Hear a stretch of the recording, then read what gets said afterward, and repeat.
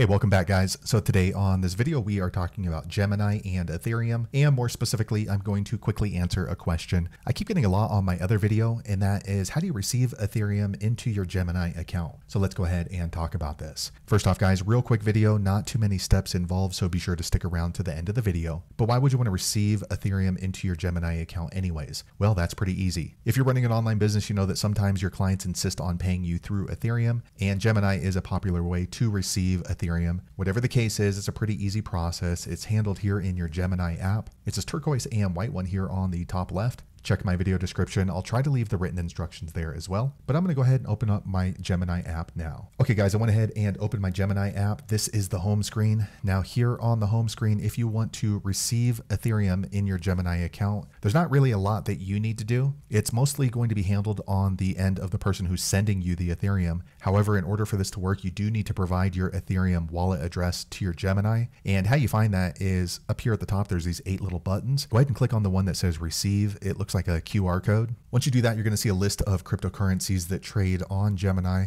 But today we're talking about Ethereum. So you want to click on the search bar right here and just type in ETH. Okay, so as you can see, there are quite a few different types of Ethereum. Generally, folks are sending ETH or Ethereum. It's this purple icon, looks kind of like a little diamond. But in order to confirm that, ask the person who's sending the Ethereum what the ticker is. So generally it's going to be ETH right here. So let me click on it. Okay, so once you click there, you will see your Ethereum wallet address inside of Gemini in 2 different versions. The first one is this QR code right here. So your client can easily just scan that and it'll bring them directly to your Ethereum wallet on Gemini. The second is the alphanumeric version down here. So you can go ahead and write down the Ethereum wallet. I wouldn't really recommend that though, because if you get 1 digit wrong, it is possible they send your Ethereum to someone else and the chances of recovery are basically none. So usually what I would do is I'll click on this copy button right here, and now your Ethereum wallet address is copied to your clipboard. So you can easily just paste it into an email or a text message. And once they receive your Ethereum wallet address, that's all you really need to do. The rest of the process would be handled on their part. So once they send your Ethereum, it's going to be confirmed on the network. Once it's confirmed on the network, it'll automatically go into your Gemini Ethereum wallet address. There's nothing else that you need to do as far as receiving it or confirming it. So there you have it, guys. If you're wondering how to receive Ethereum on your Gemini account, that's the easiest way I know how to do it. If you know an easier way, be sure to leave a comment below. Let the rest of us know how you did it. Hopefully you found that video useful. If so, click thumbs up or maybe consider subscribing to my channel, and I hope to see you on the next video. Thanks again for watching.